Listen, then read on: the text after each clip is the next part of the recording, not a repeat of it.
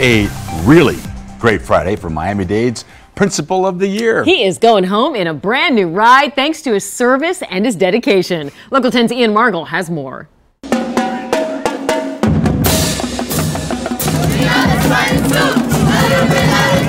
A celebration at Miami-Southridge Senior High School, all surrounding this man. Humberto Miret, Principal, Miami-Southridge Senior High School.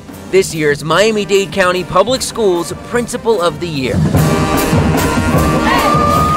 Everything that we preach to our kids to be successful, to prepare themselves for life, you know, is what this is about. So it's just super exciting, and I'm really proud to be the principal of Miami-Southridge. Miret, who grew up in Miami-Dade Public Schools, has spent more than 20 years working as a teacher and administrator for MDCPS, with the last 3 being here as principal at Miami-Southridge. A Principal of the Year should be someone who cares about their students, and I think Mr. Miret is the perfect representation of that. Like, a lot of people should take notes from him. Before Miret joined the Spartans, Superintendent Alberto Carvalho said Miami-Southridge was fragile, and he says how he's been able to turn it around has been nothing short of extraordinary. He understands teaching and learning.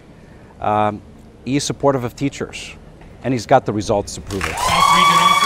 Because of that attitude, Miret was chosen as this year's Principal of the Year for the school district and was awarded a brand new 2018 Toyota Camry SE, which honestly was barely big enough for the guy who is lovingly called the Gentle Giant. They could be proud that when they walk through the hallways of Miami-Southridge or their future Spartans, they're going to get a quality education that they're going to be proud of. The students were so excited for Mr. Miret. It was really cool to see them celebrating him and the work he has done here at the school, and obviously we want to give him a big congratulations as well.